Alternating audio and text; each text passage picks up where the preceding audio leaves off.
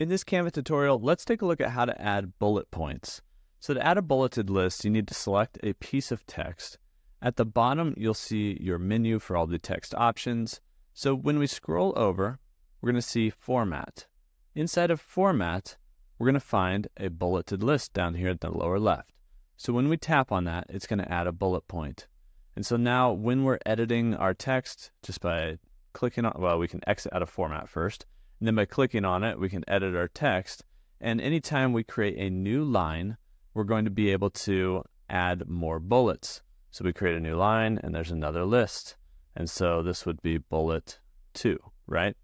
Now you can see that my centering or my alignment is a little bit off. It's actually centered. So what I would do is select this option again or select the text box again. And then I'm going to go back over to Format. Make sure instead of centered, I'm going to be left justified. So that way all my bullet points will line up. So in case you run into something like that, like I just did, that's how you can adjust that setting. And so that's pretty easy. That's how you can add bullet points here on Canva Mobile.